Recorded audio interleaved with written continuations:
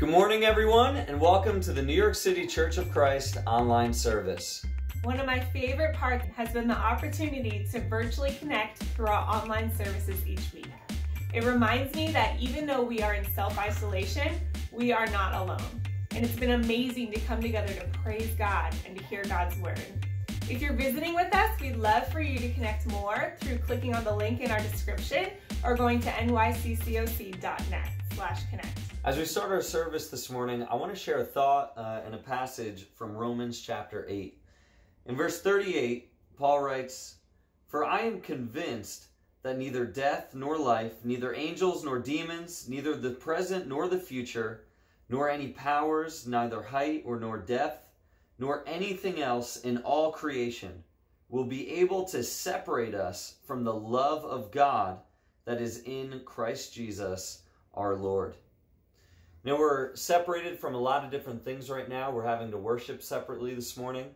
Many of us are separate from our normal workplaces, our favorite people to be around, our favorite places to go, parks, restaurants, or whatever it is. But the Bible tells us there's one thing that nothing can separate us from, and that is the love of God that is in Christ Jesus our Lord. And so this morning, as we sing to God, as we pray to God, as we hear the words of God and fellowship with God's other people, let's remember this is a God who loves us in an inseparable way. Let's go to Him in prayer as we start our service this morning. Father, good morning. We are so grateful for the opportunity to worship you virtually this morning, God. Thank you for the technology to be able to do this. As all 10 regions of our New York City Church of Christ come together to worship and praise the one who loves us in a way that can never be separated. God, thank you so much for loving us in that way. And as we sing to you, as we pray to you, as we hear your words this morning, help us to take it to heart and to give you our whole hearts back as the one who loves us in an inseparable way. In Jesus' name, amen.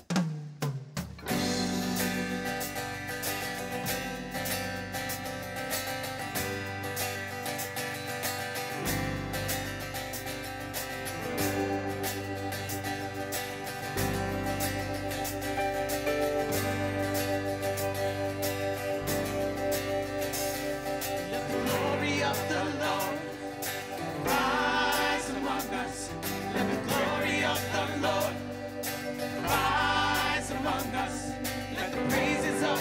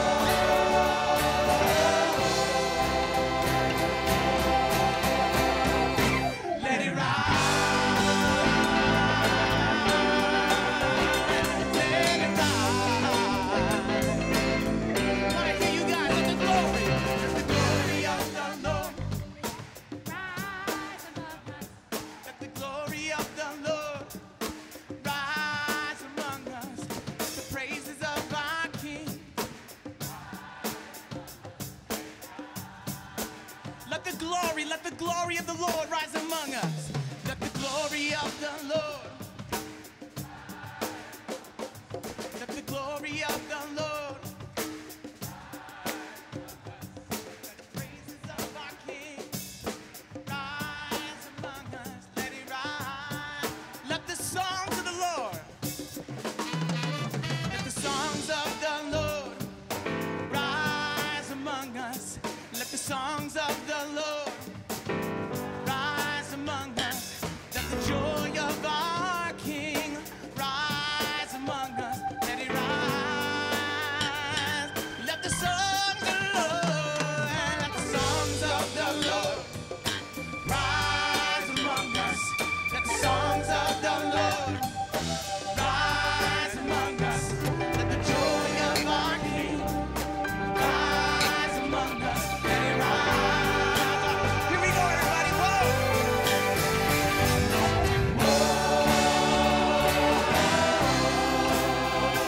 Let it rise. Sing whoa.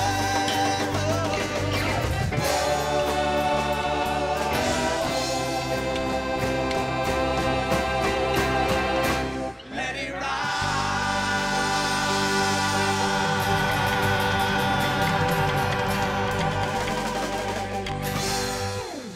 Amen. We're very honored to be able to bring the contribution talk for us today. So if you could please turn over to Matthew chapter 6. We're going to start in verse 19. It says, "Do not store up for yourselves treasure on earth where moth and rust destroy, and where thieves break in and steal. But store up for yourselves treasures in heaven where moth and rust do not destroy, and where thieves do not break in and steal. For where your treasure is, there your heart will be also."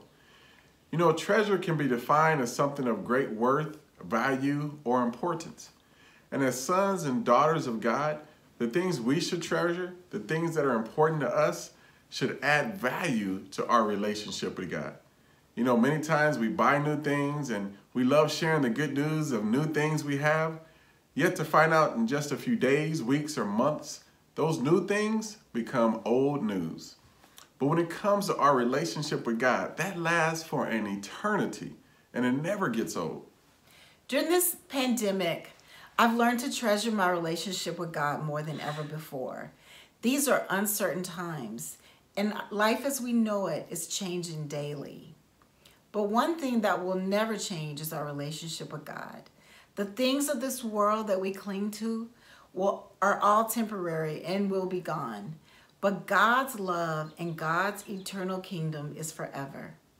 So as we give our contribution, it's not just giving money to the church. No, we're contributing to our relationship with God. It's a contribution towards saving souls in the city. It's a contribution towards helping those that have fought the good fight to continue to stay faithful. It's a contribution towards honoring God with the many blessings He's already given us. So as we give our contribution, just think about that. You're contributing to your relationship with God. Let's go to God in prayer. Almighty God, thank you so much for this day. Thank you for this time that we have together. I do pray, Father, that the funds that we give, the finances that we give, will truly be a treasure and bring glory to you. God, that we will use this to win souls. We will use this to help those that are faithful to stay faithful. God, thank you so much for the many blessings you've given us. In Jesus' name, amen. Amen.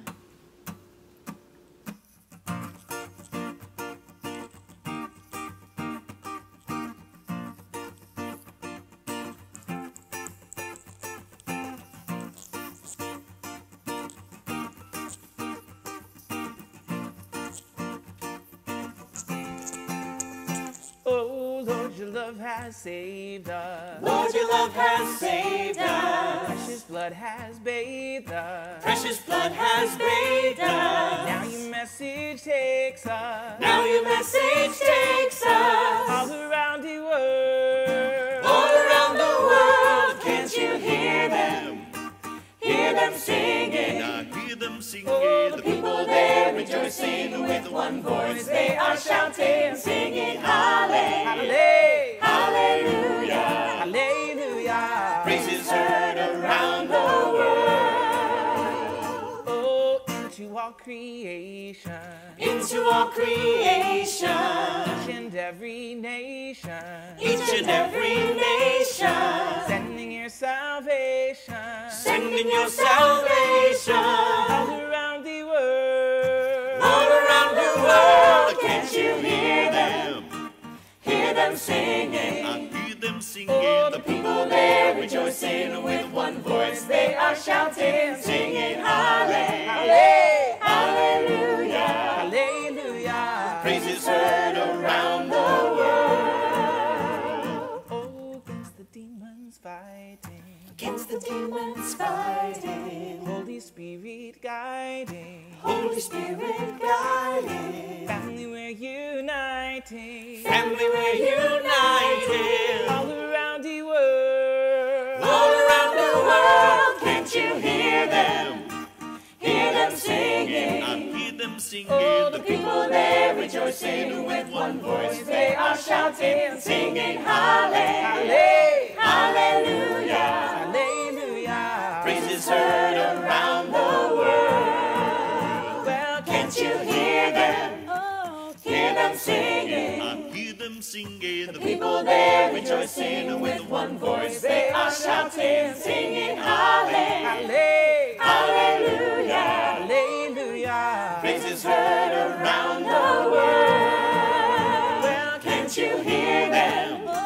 Hear them singing. I hear them singing. Oh, the people there rejoicing with one voice. They are shouting, singing, Hallelujah, Hallelujah. hallelujah. Praise is heard around the world. Praise is heard around the world. Praise is heard around the world. Hello everyone, it is my privilege to be able to share a message with you today. We're going to be looking at Colossians chapter 1, beginning in verse 27 through verse 29. So if you want to turn over there, we'll get to that in just a moment. I want to welcome all of you that might be looking in on one of our services for the first time. It's great to have you. I hope that you will see that we're a church that simply wants to go by the Bible and we want to live like Jesus. I think that'll be obvious from the lesson today. I also want you to know that Lee and I are praying for you, and we hope that you are doing well.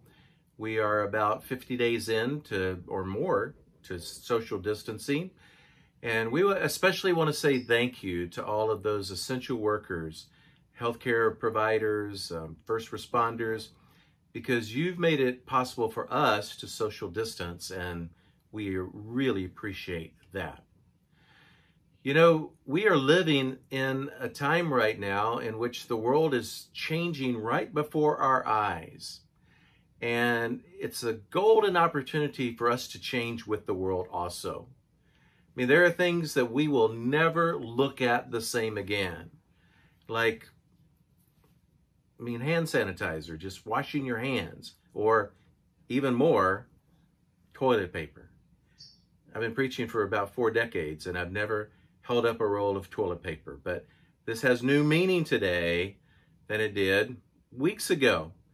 And there are many things like that in our lives that are just going to be different. They're just going to be different than they've been before. And so we need to understand that we can be different too, that there are things that we can do to change in our lives. And I think that Colossians will help us with that. You know, my grandmother, her generation grew up in the Great Depression, and pretty much that marked her life. Everything that she did, she kept going back and talking about her time in the Great Depression. My dad, it was World War II. In WW2, he joined the Marines and he went off to fight, and he kept talking about that the rest of his life. For me, I remember the assassination of John F. Kennedy. I remember the assassination of Martin Luther King Jr. I remember a man walking on the moon. I remember the social revolution in the late 60s and the early 70s. I remember all that great classic rock that came out of the 60s and how it got sucked into a vortex of disco in the 70s, and I can never understand why. But those times shaped me. And for many of you young people today, this will be something, this pandemic will be something that will shape your lives. You'll look back on it, and all of us will have a story. We'll have a story to tell our children or our grandchildren. All of us will. COVID-19, the coronavirus, social distancing, wash your hands, don't touch your face, 6 feet apart, flatten the curve. These are words and phrases that will live with us forever. When someone sneezes, you might run for cover. Your grandchild sneezes, I'm talking about years from now, and you're like, you flinch, and they're like, oh, it's okay, Grandpa, it's okay. And you'll be, wash your hands, don't touch your face. We're going to have stories, all kinds of stories, but here's my big question today. What's your spiritual story going to be? Coming out of this, what's your spiritual story going to be? And for all of us, we ought to have a spiritual story to tell, a good spiritual story to tell. You know, if you don't know Jesus right now, then get to know him. Read one of the Gospels, get to know him, and let that be your spiritual story. For all of us, how did you grow spiritually during the pandemic? We ought to have a story about that. Did we get closer to Jesus? What did we learn from the Bible? What character changes did we make? Stories about how we got closer to our spouses and closer to our children. Stories about the amazing time we had in prayer, or the struggles even, and how we fought through the struggles so that on the other side, we could help people that were struggling and help people that did go through trauma.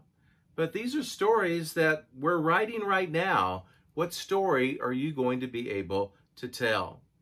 You know, the government and the media right now are both saying that we're at war. We're at war with COVID-19, and we are. But the thing is, as Christians that follow Jesus, we are always at war. We never stop fighting. We're always in battle. And one of the things that I've been grateful for during this time is I've been grateful that I've been reading the book of Colossians, because Colossians reminds me on every page, practically every paragraph, that I am in a battle. And the thing is, I didn't pick Colossians to read, it picked me. Because almost a year ago, I was working on a syllabus for an intermediate Greek class that I'm teaching right now. It's just ending. And in that syllabus, the professor that I have to follow the syllabus because it's his syllabus, even though I'm teaching it, he chose Colossians. I would not have chosen that book. I would have chosen 1 John. It's easier for the students. I would have chosen that, but he picked Colossians, which I feel like, no, the Holy Spirit picked Colossians for me to be able to read it right now, because it's energized me so much during this time. And I feel like the Holy Spirit works that way. I don't know about you, but I feel like the Holy Spirit works in our lives even beforehand to get us to the point where we can look at particular verses to learn in times where we're going to struggle. And I'm thankful to the Holy Spirit, and I want to give him credit for doing this for me. And that's part of my story, is that I'm going to learn more from Colossians during this time than I probably would have in any other time that I studied it. And I'm grateful for that. And another thing about Colossians, Paul talks about the spiritual battle, but also in Colossians, he was practicing social distancing because he was in jail. It was forced social distancing, but still it was social distancing. And you know what he did while he was social distancing? Oh, he just wrote Ephesians and Philippians and Colossians and Philemon and helped people become Christians and was able to write about joy, all while he was social distancing in a Roman jail cell. It's amazing. But as I was reading through that and thinking about that, it really helped me to think, all right, Steve, you're going to come out of this. What are you going to have to say? What story are you going to be able to tell? So let's look at this verse here, and let's focus on this verse and really see what we can learn from the great Apostle Paul. Let's start at 27, but the last part of 27. He talks about the mystery to the Gentiles, and then he says, which is Christ in you. This is going to read differently than your Bible, but just follow along. Which is Christ in you, the hope of glory, whom we proclaim, warning or admonishing, and then I love this that he repeats the same phrase 3 times, every person, and teaching every person in all wisdom, in order that we might present every person complete, mature, whole in Christ, in which also I labor, struggling according to his energy, the energy that he puts in me according to his power. In other words, the energy in which Christ energizes me. That's how he's working to do this. Now, there's a few things that I want us to look at in this awesome scripture here. The first thing is just how he says, you know, this is the mystery to the Gentiles. It's Christ. Paul is battling against mystery cults at this time, and the mystery cults were basically a religious group amongst the Greeks that in order to really understand their secrets and their mysteries, you had to be a part of them for a long time. They held back the secrets, and they held back the answers, and they held back the mysteries. And then when you paid enough money, or you were there long enough and you were truly initiated, then they'd start revealing things to you. But Paul didn't work that way. He didn't operate that way. Instead, Paul was just up front. He said, you want to know the secret to Christianity? It's Jesus.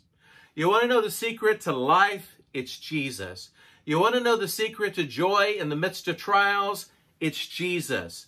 Jesus is the answer. So the first thing he does, he answers the question, who? It's not a thing that makes us happy. It's not a thing that makes us secure. It's who?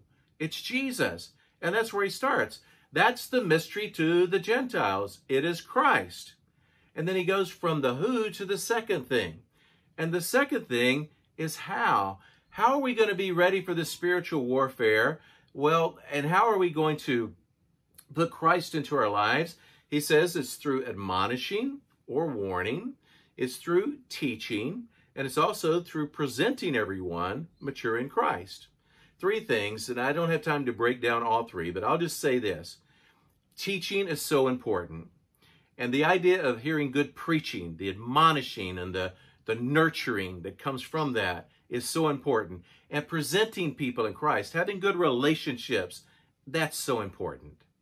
And so we need to think about, okay, how are we going to change? How are we going to take this opportunity and get a story out of it that where we're going to do well spiritually? You got to get some good teaching, and you got to get some good preaching and some good nurturing, and you have to have some good people in your life. Even though it might be from a distance, they ought to still be there. And let me tell you, there's a lot of good things to listen to right now. People are producing some really good lessons. And I encourage you to not just go to those lessons, but get in the Bible yourself. I've learned so much from the book of Colossians, even though I'd already done a major study on it. I came back to it, and I'm learning things now that I've never seen before. And that's the beautiful thing about the Bible, is you can read it 100 times, and it will always be fresh. There's always something new to learn from God's Word. And so get in the Word, or get into some great video lessons and learn. Go to that teaching, and that'll help you to become mature. Which brings me to the third point. And the third point is what or why. The what or the why is to become mature in Christ. And why is it what or why? Well, it describes what we need to become mature in Christ, but that also is the motivation. And you got to answer that question why. You can't leave that question alone. It's a short little word, 3 letters, but it's one of the most important words in life. Why? Well, that's the motivation, because we want to become like Jesus, because we want to be mature in Christ. And wouldn't it be great to come out on the other side of this pandemic saying, you know what? I have grown. I am more mature in Christ. And that motivates us to get into that teaching and to listen to the preaching and to listen and talk to people and be involved, because it's going to help us to grow to be more like Jesus. You know, Brene Brown says this, talking about the crisis. She says, a crisis highlights all of our fault lines. We can pretend that we have nothing to learn, or we can take this opportunity to own the truth and make a better future for ourselves and for others. And I love that. We can take this opportunity to make a better future for ourselves and for other people, but we have to own that. And sometimes we feel stuck or paralyzed. And what do we do about that? What happens when you sit on your leg too long and you put it to sleep a little bit, and then you try to get up? Well, your leg's frozen, and you got these pins and needles. It's horrible, right? Pins and needles shooting up and down your leg. And what do? Well, you just have to move it. That's the only choice you have. You have to rub it out. You have to stretch it out. You have to move it. You have to stand on it. You have to walk on it. And simply by moving, it will become unstuck. And some of us might feel stuck right now. I get that you might feel that way, okay? And if you do, start moving. Start moving to the Word. Start moving to prayer. Start moving to a good conversation with someone. Start moving and find that there's this opportunity ahead of you. In the Shawshank Redemption, there's this wonderful quote: if we're not living, then we're dying. We need to live right now. And we need to see that let's change and take an opportunity to change right now. The fourth thing is, he goes back to who again? He starts with who? Jesus. And he closes out with who? Jesus. He says, I'm working here. I'm working to help you mature, but you know what? I'm doing it with his energy. And that's literally what he says. I'm doing it with his energy, and it's powerful. He uses that word, powerful. And I appreciate that about Paul, is that he was working, and he was working hard to help people, but he wasn't doing it on his own. He was doing it with the energy of Christ, which shows me that that's what I need to do also. It's about Jesus. To become like Jesus, we need the help of Jesus. But the big lesson for today is, let's become more like Christ during this time, so that we'll have a story about our spiritual growth from this. We're all different. We have different personalities, different jobs, different roles. But one thing we do have in common: we are spiritual beings. We've been made by God, and we will find rest and peace only in Jesus.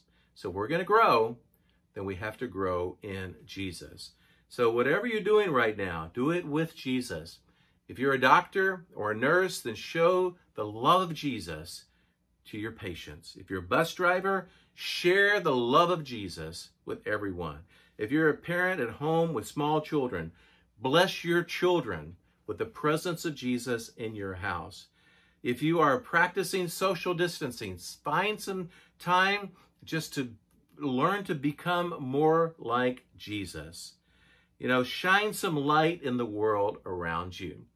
I've been walking in my neighborhood, practicing social distancing while I do it, and I started noticing there were these little painted rocks, and I want to show you a few of them because they've really encouraged me. Somebody took the time just to paint some slogans on rocks, and it's really helped me and brightened my day as I've walked around the neighborhood seeing these, and he or she put them at the trunk of a tree. They might be from a child, they might be from an adult, but someone with a childlike heart for sure.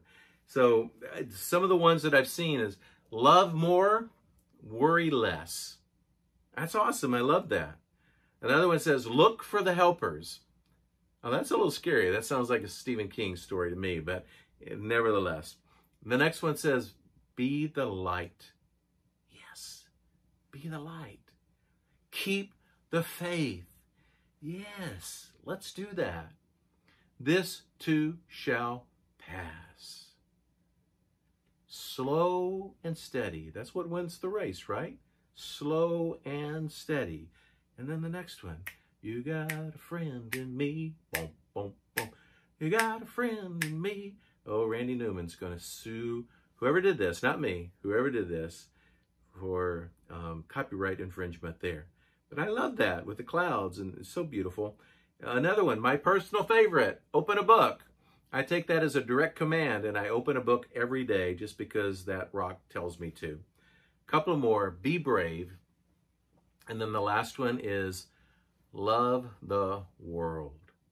These rocks lift my spirit, and it's just somebody adding light to the world.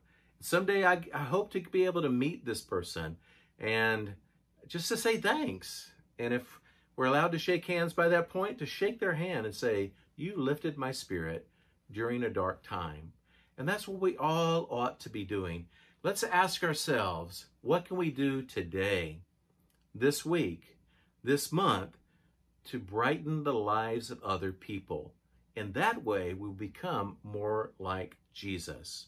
My encouragement for you today is focus on Jesus. Strive to think like Jesus. Strive to act like Jesus. Take on the attitude of Christ. Be like Christ. And perhaps even after this service is ended, you could spend a little time just reflecting on how you want to be more like Jesus in the days ahead. We're going to take the communion right now. This bread represents the body of Christ. This fruit of the vine, it represents his blood. So let's pray, and then we'll have some time just focusing and reflecting on Christ. Dear God and Father, we thank you for this bread and for this fruit of the vine, and we thank you for the body and the blood of Christ.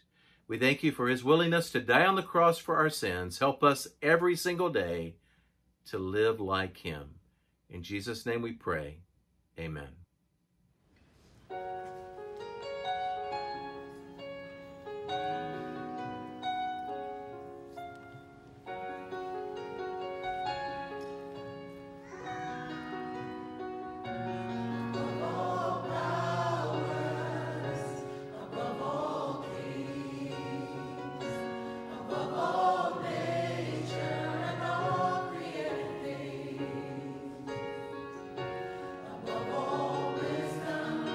All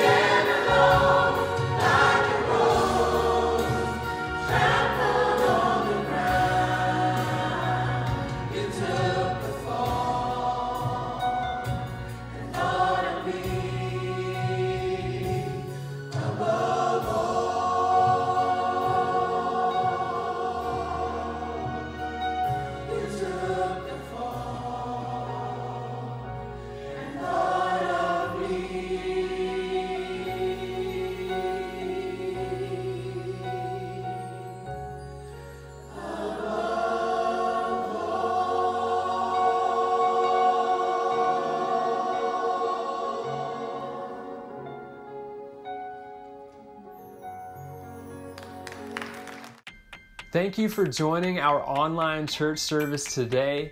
We would really like to connect with you, so please go to nyccoc.net/connect. You can also follow us on social media and make sure to hit the subscribe button below. We are part of an international fellowship of churches, and today is our Global Communications Day.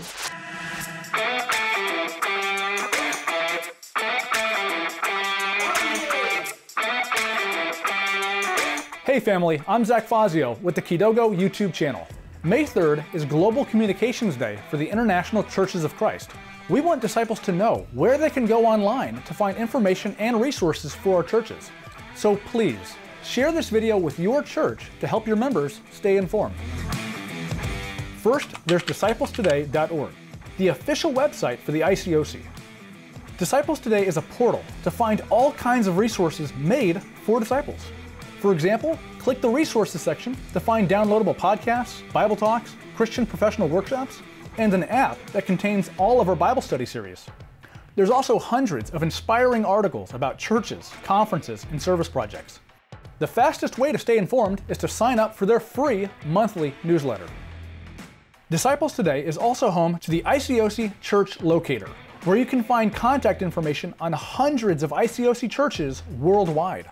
There's also DT Heart and Soul, a matchmaking platform like eHarmony that hosts men and women from our family of churches. Finally, Disciples Today wants to hear from you.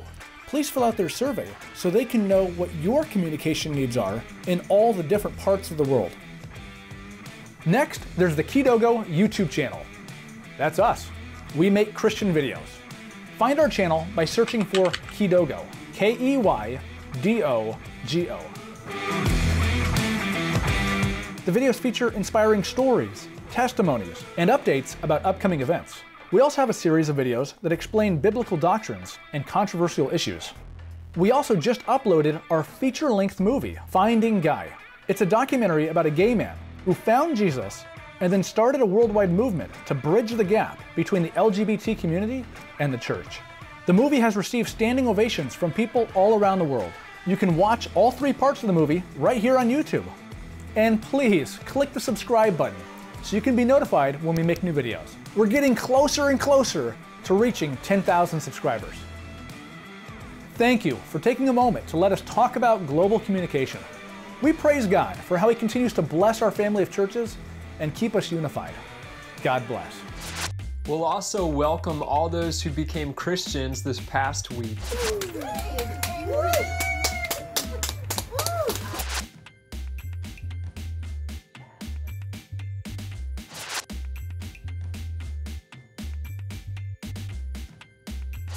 All right.